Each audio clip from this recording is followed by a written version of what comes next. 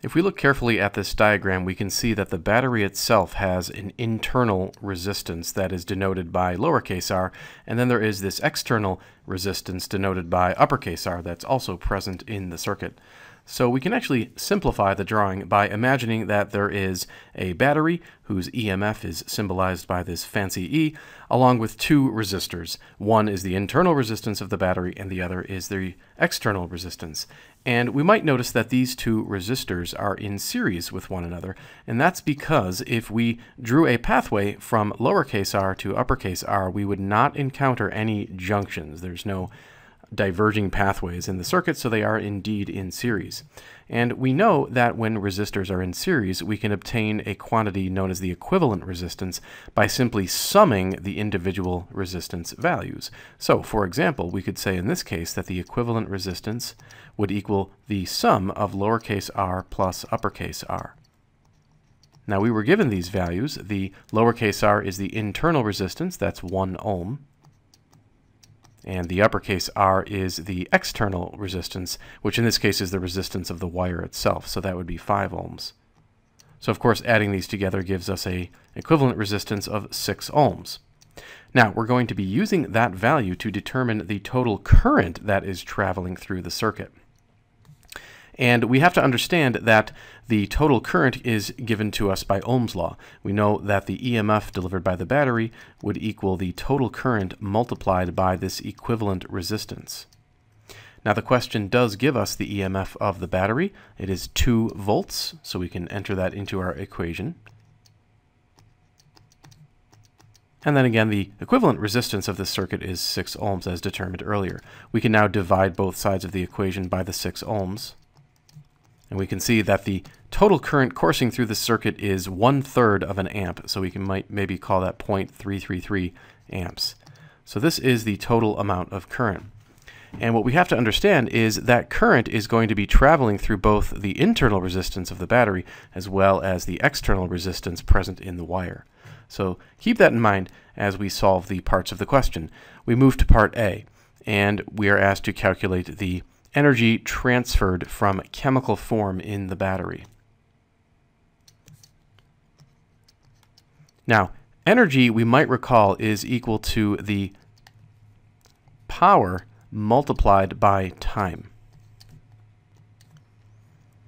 And in this question, the time was given to us as 2 minutes, so we know that. It's the power that's going to be a little bit challenging for us here, but the power that is delivered by the battery is known as the current multiplied by the EMF of the battery. So we can actually make that substitution, and this is why it was advantageous for us to have found the current earlier.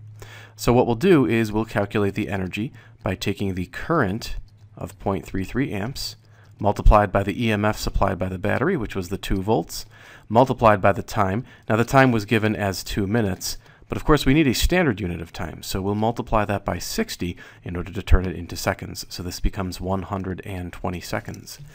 So if we pick up our calculators and punch this in, we will see that the total energy in part A is equal to 80 joules. We can move on to part B, which asks us to determine the total energy dissipated as thermal energy in the wire. Now remember, the wire had a resistance value of uppercase R.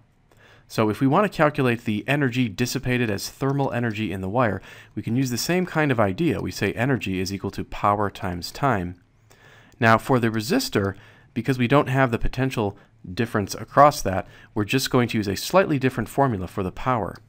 And the equation that we'll be using will be the current squared multiplied by the resistance value for the resistance of the wire. So that's just another power equation that you're probably familiar with from the chapter, and it's best to use that one because we know the current and we know the resistance value. So we plug in the current of 0.333 amps, and don't forget to square it. We'll multiply that by uppercase R, which is the resistance of the wire, and that was the 5 ohms. And then again, we'll multiply that by the 120 seconds of time that was given in the question. So we punch this into our calculators, and we end up with 66.7. and this will also come out in joules. Finally, in part C, we are asked to calculate the total energy dissipated as thermal energy in the battery. Same kind of thing as we did in part B, but in this case, because they're asking us about the battery, we're going to use the internal resistance of the battery. That's the lowercase r. So we'll have energy is equal to the power, which is the I squared, and then times lowercase r times time. So one more time, we take the current of 0.333 amps, we square it, we multiply it by the internal resistance of the battery, which was 1 ohm, and we multiply it by the 120 seconds. And when we work this out, we're going to get 13.33, or just 13.3 joules. So this would be the correct answer to part C.